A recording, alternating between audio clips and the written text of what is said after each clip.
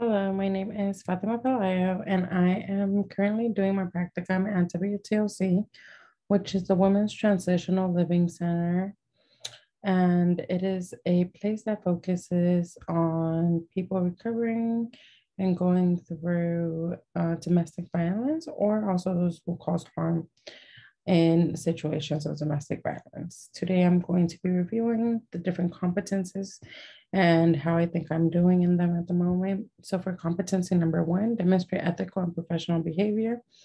I would rate myself as proficient. I'm doing well in maintaining professional boundaries while helping my clients to the best of my ability. And when necessary, I review the NSW Code of Ethics in order to make sure that I'm following the code at all times. For competency number two, engage diversity and difference in practice. I would rate myself as proficient. I'm doing well in working with a variety of ages, races, genders, and people with different cultural backgrounds. I work to learn more about cultures in which I am not proficient at the moment in order to become as culturally aware as possible in my practice. For competency number three, advance human rights and social, economic, and environmental justice, I would rate myself as emerging. I've been working with my supervisor and colleagues in order to help the community to the best of our ability when it comes to those dealing with domestic violence. For competency number four, engage in practice informed research and research informed practice, I would rate myself as emerging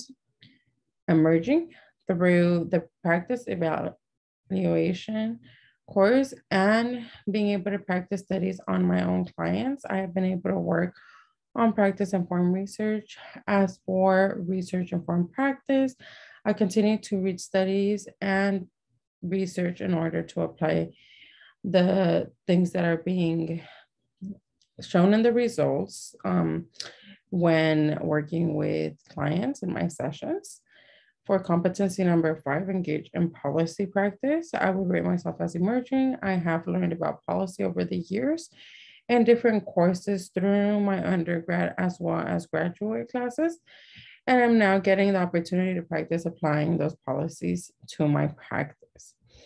For competency number six, engage with individuals, families, groups, organizations, and communities.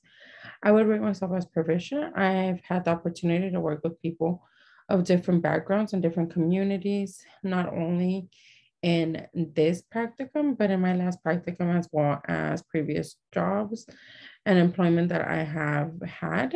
So I am going to continue to work with as much diversity as possible in my practice. For competency number seven, assess individual, families, groups, organizations, and communities. I would rate myself as proficient. I work with clients and with a series of questionnaires and surveys in order to help build a biopsychosocial for each of them. Some of these include the ACEs that looks at adverse childhood experiences, PHQ-9, which looks at a depression scale, the GAD-7, which is an anxiety scale, and the trauma symptoms checklist, among others. Competency number eight, intervene with individuals, families, groups, organizations, and communities. I would rate myself as emerging. I've had the opportunity to use different interventions in order to help individuals with a variety of problems they have identified. And lastly, competency number nine, evaluate practice with individuals, families, groups, organizations, and communities. I would rate myself as emerging. I'm learning on a daily basis how to evaluate the clients at my practicum through guidance from my courses, peers, and supervisors.